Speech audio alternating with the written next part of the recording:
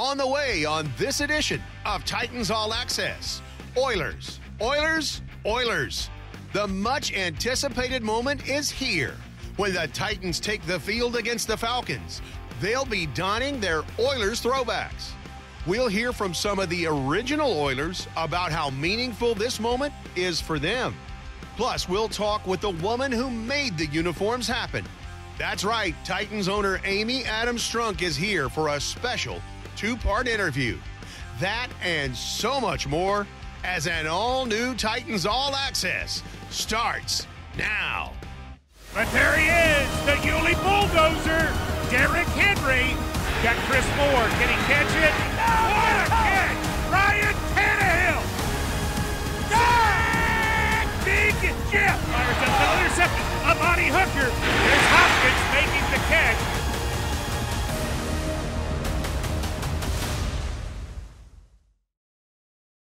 Welcome to the BetMGM studio and another edition of Titans All Access. I'm Mike Keith, and man, am I excited. It's homecoming weekend for the Tennessee Titans. That means over 300 former Oiler and Titans players and coaches will be here for a weekend of fun-filled activities. And of course, it's capped off by the Titans taking on the Atlanta Falcons on Sunday at noon Central Time. And the Titans will break out their Oiler throwbacks for the first time. Everybody's fired up about it, including the Titans owner, Amy Adams Strunk. I had to get some time with her a few weeks ago to talk about everything she went through to make the Oilers throwbacks happen. We discuss it in part one of this week's Nissan Insider. We know the Oilers uniforms have been a massive hit with everybody. So look, Amy Adams Strunk is wearing her. Nice. That so well done for this interview.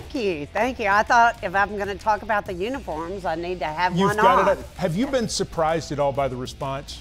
I'd say yes and no. I mean, I go around town and I'm sure everybody sees me in this cap all the time, and they're like, "We have to talk about the uniforms." It's really fun, and it's from restaurants to the grocery store, just being about town, and people are really pumped. Did you start working on this almost immediately after the NFL said you could wear a second helmet, thus allowing for the Oiler helmet to be worn? It was all about the helmet, because our Navy helmet would not have worked with this. It just wouldn't have been right. So as much as I wanted to start the process, because it's a 2-year process with Nike once you get going, I had to wait for the NFL to change the rule where we could have 2 helmets. There were 6 different incarnations of the Oilers. You chose the final one, which was the 1981 through 1998. The Tennessee Oilers wore the same thing. What was it about that look, this look, that you thought would be the right ones to bring back this year? I went all the way back to the first years, and honestly, the Love You Blue, I loved that uniform, but the Love You Blue had the gray face mask, and I really liked the red face mask. And so really that's kind of what drove that, because the uniforms over the year, yes, way back they were way different. But as it evolved, this one kind of was a lot like the Love You Blue in previous. It was just an easy choice to go with the helmet I liked. Yeah, the red face mask is so great because they can wear the red shoes, and yes, it looks... It does. It looks unbelievable. It looks great. And the once we kind of went with that era, the Love You Blue on the back, you know, that was just a nod to that era, to those guys. More with Titans owner Amy Adams Strunk coming up later in this edition of Titans All Access, as our Nissan Insider will have a part 2. But up next, listen up with Duncan as former Oilers players talk about why the Oilers throwbacks mean so much to them. That's next on Titans All Access. This is Stadium in 60, a quick update on the Titans' new stadium. One of the most exciting parts of the new stadium is that Titans fans will be offered triple the number of experiences that they can currently get in Nissan Stadium. Titans president and CEO Burke Nihill gets more specific. this new stadium is going to have 15, 16 different ways to engage with the game. And if you want that experience where you're in a suite or you're sitting in the lower bowl and you're just watching the game the whole time, that's there for you. And it's going to be better than it's ever been before.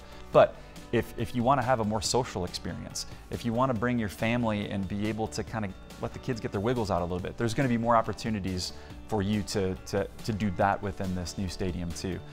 One of the phrases we've rallied around a little bit is the light bulb wasn't invented by the continuous improvement of the candle. And so if the current Nissan Stadium is a really good candle, we weren't just trying to make a better candle. We were trying to start over and make a light bulb. For the latest news, visit TitansNewStadium.com. When the Oilers throwbacks were unveiled this summer, it was important to get the reaction of not only the Titans players, but also of the former Oilers themselves. And their reaction was emotional. Find out for yourself. Listen up with Duncan from a special moment from earlier this year. What did it mean to wear the Oilers uniform? Earl Campbell is strong. The legs of the future belong to Dan Pastorini. The number one spoke volumes. It was the first uniform that I wore in the National Football League, and Bud Adams and the Oilers gave me my opportunity to come play in the NFL. The man once shunned by the NFL was now one of its biggest stars. And what a pass by Moore. I don't know no other jersey. I played 10 years and never missed a game. People come up to me today in the supermarket where I live, and they'll thank me for all those years, and I in turn thank them for being such great fans. There's been this resurgence to bring back the Oilers into the family, and Amy has been a big part of that. When they moved here, we weren't really Tennesseans, and then the Texans came in, and they weren't really the Oilers. So we were kind of caught in the middle, and there was really no loyalty whatsoever, but then Amy changed that. What she's been able to do, especially for players who never played for another organization but the Oilers, they really didn't have anywhere to go to say that was their alumni team, that they could come back for an alumni weekend or have an identity with. So her doing that for the guys that I played with still means more to me because I spent 10 years of my career with this organization. It was a very special time, and it's lasted a long time, and it's going to last forever. I was born in Houston, but I'm a die Tennessee Titan. I love it.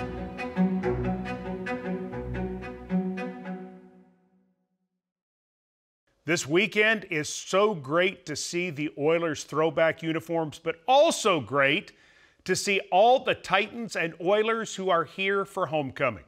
Means a lot to Titans owner Amy Adams Strunk, and we'll discuss that when Titans All Access continues. It's time for the Decision of the Week, presented by Hughes & Coleman.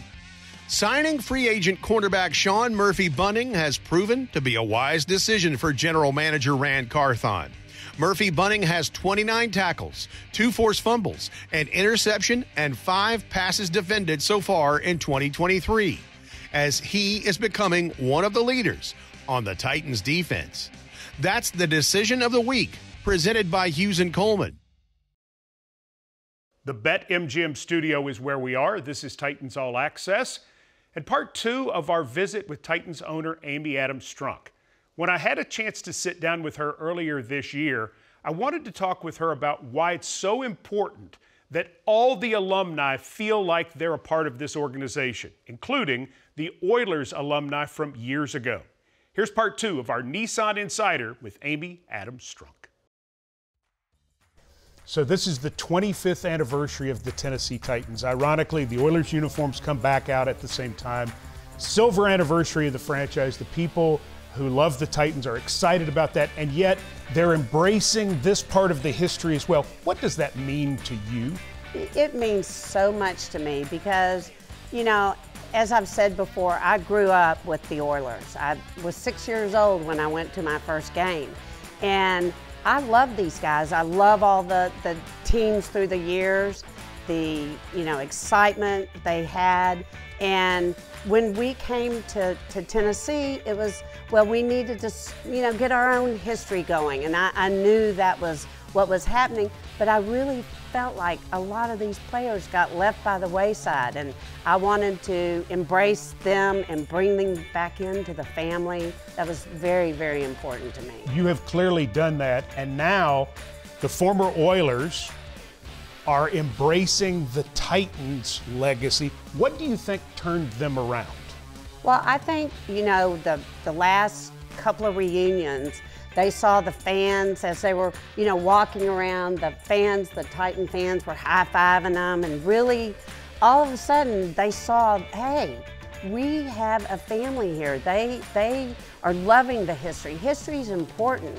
I mean, we had some legendary players on those Oiler teams, and I think our fans appreciate that. You know, Dr. Doom, Robert Brazil, sure. Dan Pastorini, Earl Campbell, all those guys. You know, we can embrace that as much as Eddie and Steve and, you know, Derrick Henry. I mean, they're all legendary. Yes, 63-year history of the franchise. The Oilers uniforms are back. It's the 25th anniversary of the Titans. So did you set out with all this in mind? Was this a master plan, or has all of this burst just hit organically? You know what? The timing worked out perfectly. Sometimes things just happen for a reason, and this is just great timing. Well, this is season 64 for the franchise. Season 68 will be in a new stadium. So as we go into all of that, we can count on an Oiler and a Titans and all of it presence, correct? Oh, absolutely. You know, the older guys have already told me they're going to be there every year. So, yes, absolutely. It's going to be fun. It's going to be exciting. Fun time. Thanks for taking the time. Oh, you're welcome. My pleasure. Love being here. After the break, Coach Dave McGinnis joins me to go beneath the surface, powered by Microsoft, talking about this weekend's opponent, the Atlanta Falcons. More Titans All Access next. Hey Titans fans, it's Matt Moore. Former Tennessee Titan Javon Kearse here. This is Coach Mack. What's up, everybody? Former Titan Keith Bullock here. Former Tennessee Titan Kevin Dyson. Be sure to watch Taste of Tennessee. The place, the food, the folks. This is a taste of Tennessee. This is absolutely delicious. Exclusively on LG channels and LG OLED TVs. Before Mike Vrabel was head coach of the Titans, he played 14 years in the NFL. As a New England Patriot, where he spent the majority of his career, Vrabel won 3 Super Bowls. Over the weekend, he became the 34th player inducted into the organization's Hall of Fame. And our cameras were on hand to capture the special moment. Hey guys, it's Coach Vrabel. Just landed in Boston. It's great to be back. Making a trip down to Foxborough. So I'm sure we'll pass a lot of familiar sights, and we look forward to seeing everybody soon. Thank you. Yeah, bringing back memories of coming back from the airport or going to the mall with the kids. That's probably what I think about now. Have you driven a Rodman Ford lately? That was my commercial. Have you driven a Rodman Ford lately? If you haven't, you should. Damn, Reddit. It's a nice looking jersey, Carter. That's the funny we part. got one. What's up, buddy? Love you, man. That's him. What's up, brother? How are you, buddy? Good to see you. You too. Hey, it must have been on. I know. None of that was there. None of that was there. And yeah. Hi, Matthew. Good to see you. You too, buddy. Good. You look good. good. How are you? Thank you. Congratulations. What this fraternity is and what this means to all of us is special, and I think we're all appreciative of our teammates and what all these guys did to help us win.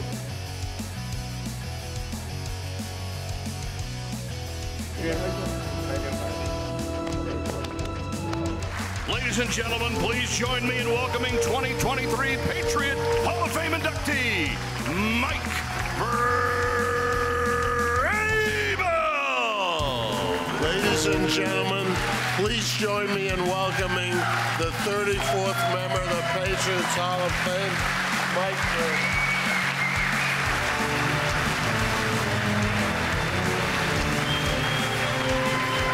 Never forget, You get a call and you tell, I was in the last year of my deal. When you're 33 years old and you're in the last year of your deal, you try to get some more security. And so it was like, hey, would like to talk about a contract extension, or maybe, I could probably end up somewhere else. Be careful what you ask for, because you end up somewhere else. That's how that goes. I'm very appreciative of this. So thank you to the Patriot organization. Thank you to Mr. Kraft, the Kraft family. Thank you, Bill. Thank you to my teammates. This is an unbelievable honor. Thank you.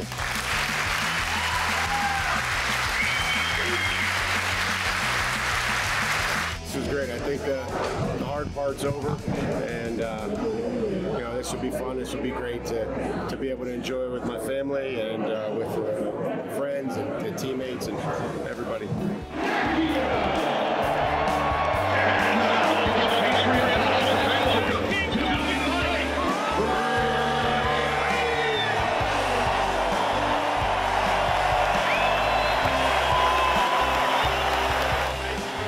Just allow me to appreciate what I did here and with the teammates that we had and the coaches and just the success that we had. And I don't know if I've ever really reflected back on it. I just kind of moved on, and then I figured whenever the time was right, and it just kind of seemed like the time's right.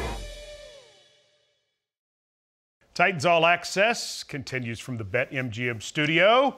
Coach Dave McGinnis is here, and when Coach Dave McGinnis grades the draft, you take that very seriously. In the 2023 draft, one of his top 3 overall players now plays for the Falcons, and that is running back Bijan Robinson. Why did you like him so much? Well, he's an exceptional athlete. Of course, the running back position, we talk about how it's devalued now across the league, but he has such exceptional skills, running and catching the football, and then the way he's able to make people miss, get vertical.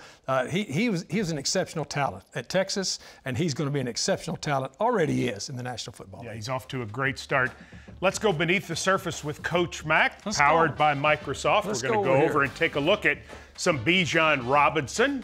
Go ahead. Here is Bijan Robinson right here. He's dotting the I. We call it dotting the I. He's back there behind the center now. They've got a fullback. They're going to bring this man across in motion, and they're going to put him back there in a fullback position. Now, what's going to happen with this play? We talked about his instincts and also his quick twitch ability, and Bijan Robinson turns it into, with his exceptional athletic ability, turns it into a huge gain. You ready, Mike? Roll it, Coach. Let's watch this. Here we go. It's completely defense. Stop. 1-man miss, 2-man miss, and now he's outrunning angles. Look at him outrun the angles. This is why this guy, Arthur Smith, took him for a reason. First of all, we know Arthur wants to run the football, but this guy can make things happen when they're not there. And that's what great players do. Everything's blocked, stick his foot in the ground, make somebody miss, and now God-given speed, outrunning the angles down here. Special player. All right, now we're looking at, first of all, this is their throwback uniforms, correct, Mike? I love them. These are really sweet. Not as good as the Oilers uniforms. Well, this it's weekend. nothing like the Oilers uniform, but again, we'll give them their due on the throwback with the Falcons. All right, now what we're looking at here, this is a 2-by-2 formation. When you look, circle your man again, Mike. Number 7. Number 7, he's in what you would call a chow alignment. A chow alignment, cheated out wide, which means when we get to the end zone, you're going to be able to see how wide he's cheated out. This linebacker right here, Mike, is responsible for him. This is a man-to-man defense. This linebacker is responsible for Bijan Robinson. First of all, if I were coaching Ron Rivera's linebacker, which I'm not, I coach Ron Rivera, but I'm not coaching his linebackers, he needs to move over. He needs to move over to be able to cover this guy. Let's watch and see what happens here as they clear out the side, and then he's up the sideline. Here they go, motion across. Now you've got a tight split on the backside. See where I talk about that linebacker wasn't even close. He wasn't even near enough to him. This right here, go ahead and circle your man again, Mike. You do not want him with that much grass ahead of him. You don't want it. And it's all because the linebacker misaligned on that chow, cheated out wide alignment. Not surprised in the least that Arthur Smith would find creative ways to use him. Not surprised at all. One more time, you can see, circle your man, Mike. This is a chow alignment. It's cheated out wide. See, he is now in the guard tackle gap, so this linebacker that's covering him needs to move a little bit more that way, knowing that they're going to come in with this guy right here. Jonnu Smith. That's Jonnu Smith. Jonnu Smith is lined up right there. So this guy is going to be a danger. And Arthur Smith, as you just said, will try to get him the ball in a myriad of ways just for these two reasons that we've shown you on the big screen today. Easy throw for Desmond Ridder, too. There he is. Coach Mack, well done. Mike Keith, you excellent drawing circles on number 7. Thank you. You're welcome. Good circle drawer. You're welcome. Got to be good at something, right? I'm good at throwing to break, which I'll do right now. Titans All Access continues after this. Welcome back to Titans All Access. Time now for my SeatGeek keys to victory over the Falcons. Key number 1 is pretty obvious. Bottle up Bijan. Bijan Robinson is a big, fast, talented back. They can hand it to him, they can pitch it to him, they can throw it to him. You've got to bottle him up and not allow him to make big plays. He has an Adrian Peterson-like quality to his game. That should tell you you've got to bottle up Bijan. Key number 2, run the dang ball. I haven't pulled that out in about 2 years, I think. But the fact of the matter is that's part of the identity of the Tennessee Titans. Whether it's running the ball with Derrick Henry or running the ball with Tajay Spears or running some sort of reverse to someone else, doesn't make any difference. The bottom line is the Titans' DNA says they run the football. They need to run the dang ball against the Falcons. And finally, feed D-Hop. In London against the Ravens, 1 catch, 20 yards, does not get it done. Get number 10 going and hit him early and often in this game against the Atlanta Falcons. We'll remind you that Titans Radio is on the air with Titans Countdown at 11 a.m. Central Time this Sunday. And kickoff is set for 12:02 Central from Nissan Stadium. The Oilers throwbacks on display as the Titans play the Falcons this weekend. We can't wait to see it. For our entire crew here at Titans All Access, I'm Mike Keith, thanking you for joining us, and we'll see you next time.